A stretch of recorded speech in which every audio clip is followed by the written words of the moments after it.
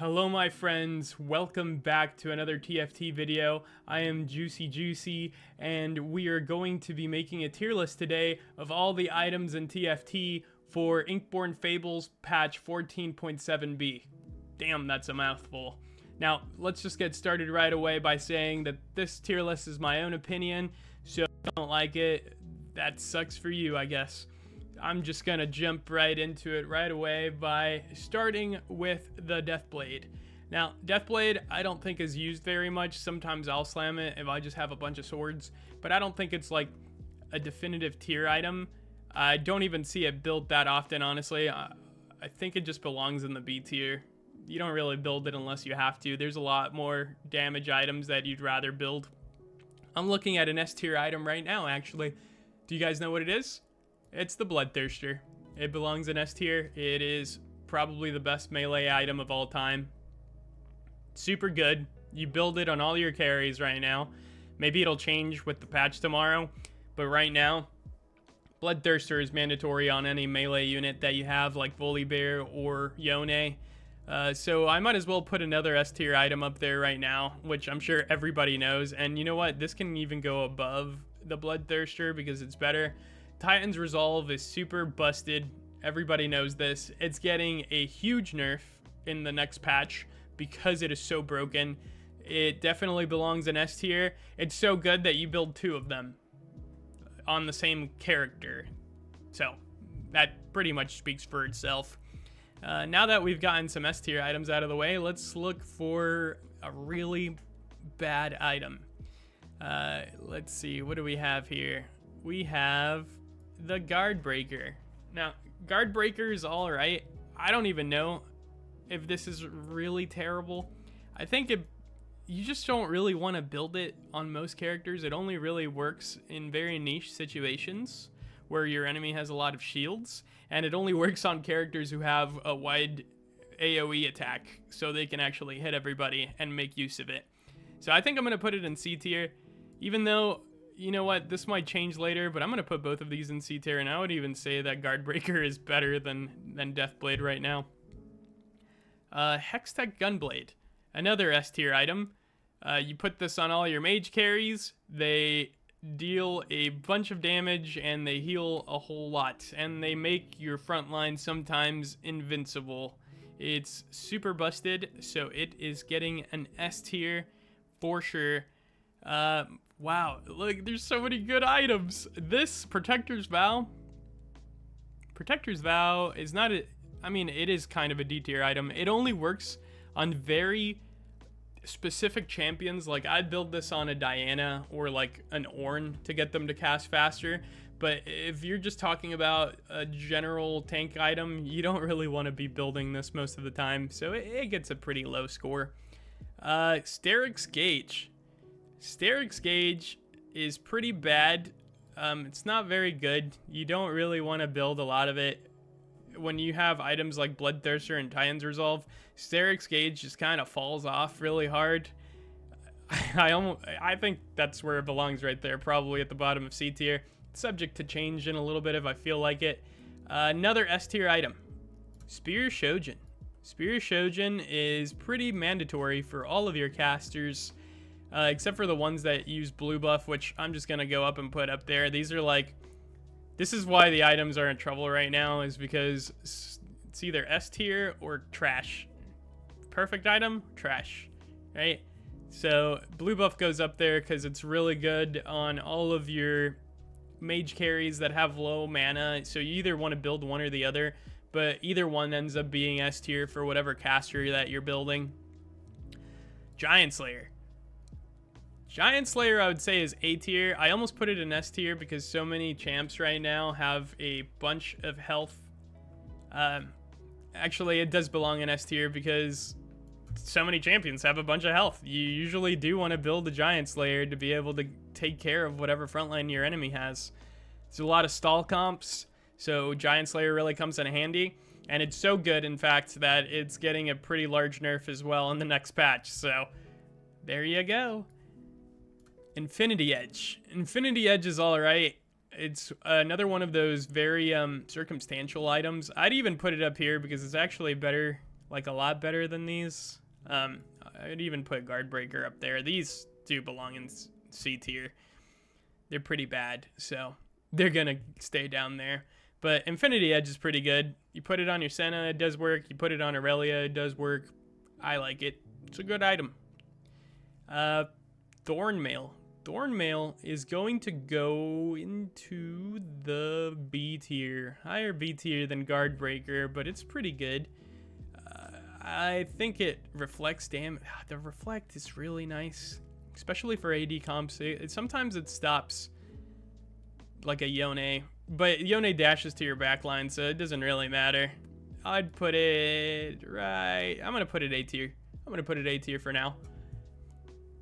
See, like Steadfast Heart. Now that's a B tier item right there. That's a B tier tanking item. It's too specific, the champions that you want to put it on, so it's not always going to come in handy. Belongs in B tier.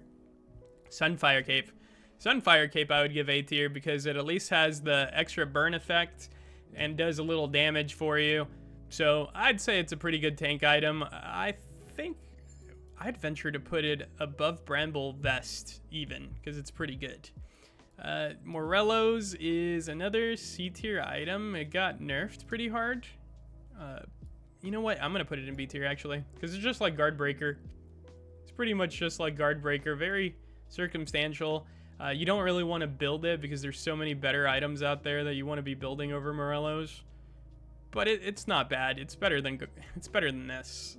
Yep. Top B tier. Top of B tier. Edge of Night. Also B tier. Also B tier, dude. And the reason why is because who do you use this on besides Kayn? Who else do you put this on? I don't know.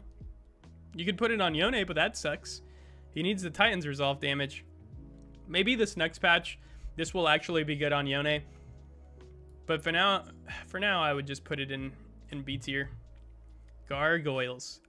You know what? Gargoyles after the nerf is a little bit weaker, but as far as it comes to tank items, I'd probably want to build Gargoyle Stoneflight over anything else, even over these two right here. It's because you can frontline a unit, slam 3 of these, and have infinite armor. Very good. Warmogs. Warmogs, I think, belongs in the A tier because it gives you a bunch of health, makes your unit very, very tanky. And no matter what kind of damage you're taking, this will at least extend the life of that unit. If you have a Nautilus, you're able to cast. If you have an Ornn, you're able to cast. It's pretty decent.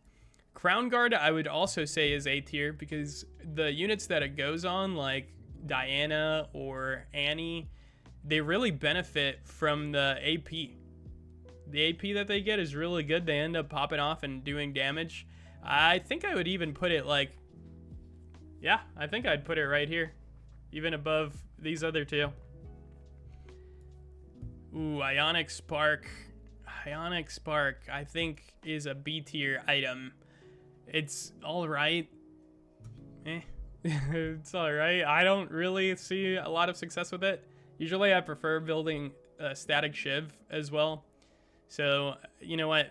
Now that we're talking about Static Shiv, I'm going to put it in A tier because I like that it does damage. The units that you put it on really benefit from all of the stats that it gives you, and the shred is amazing, so I would put it in A tier for sure. Rabadon's Death Cap, also A tier. The damage boost you get from this is really good.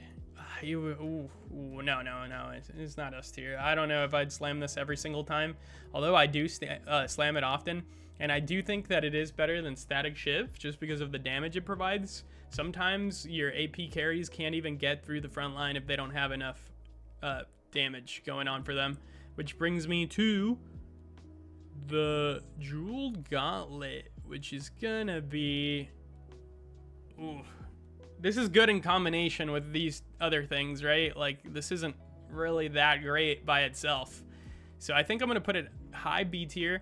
Usually do want to make at least one of these on your mage carries, like, you know, Spear, Rabadon's, Jeweled Gauntlet, but I think the AP has just become a lot, it's just so circumstantial.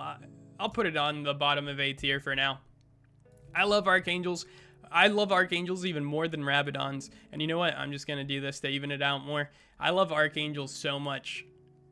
It just lets you stack. It's like a Rage Blade, right? So, you know what? And Rage Blade is S tier. It always is S tier, man. Look, like, always. You just, like, I'm not really sure who you put it on. You put it on any range carry. You really put it on any range carry that you have.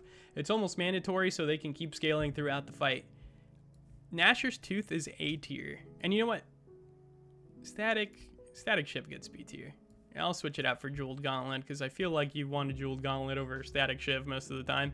Gnasher's Tooth is pretty good. And I think this is looking alright. Gnasher's Tooth is just really good. The attack speed boost that it gives you is fantastic, especially with a lot of the units that it goes on. So it gets an A tier. Even Shroud is just really underwhelming. I usually don't want to build this most of the time. I've almost even like I'd move that.